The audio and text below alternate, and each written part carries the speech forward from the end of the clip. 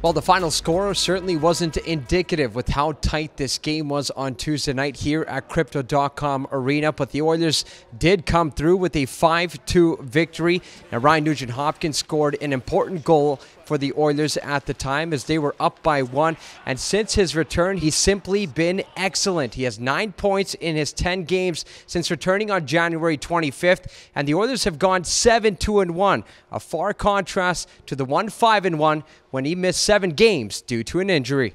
I don't think Nugget gets enough credit for what he brings to this team and this organization, and he's just such a great leader, on and off the ice. He's such a great character. He does a lot of things really well, and he can play in any position. So he's just, he's a player. He's a glue guy. He's a guy that can play up and down the lineup, kills penalties, plays in the power play. So when you're missing a guy like that for an extended period of time, those guys are hard to replace. So it's glad to have him back, and obviously, we can see what he does when he's in the lineup and helping our team win.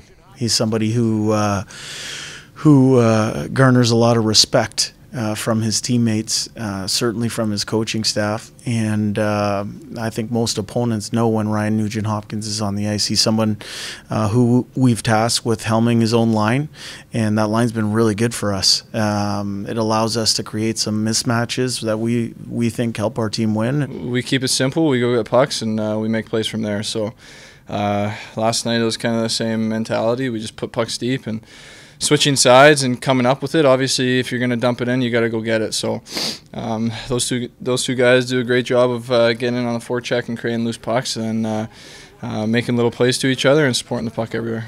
Nugent-Hopkins has 4 goals and 5 assists since his return on January 25th. Now, to open the scoring, it was the home side, but Mike Smith, after taking 100% of the blame for the goal with 4 minutes remaining in the first period, bounced back in a big way for 30 saves for his 4th victory of the season.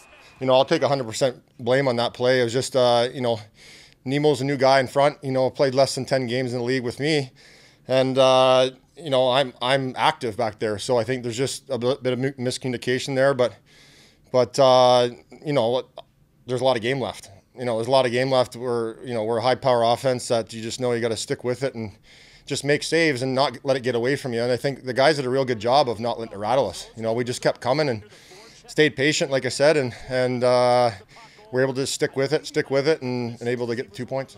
And with Tuesday night's victory, the Oilers leapfrog both the Anaheim Ducks and the LA Kings and now sit 3rd in the Pacific Division standings. For Oilers TV, I'm Tony Brar.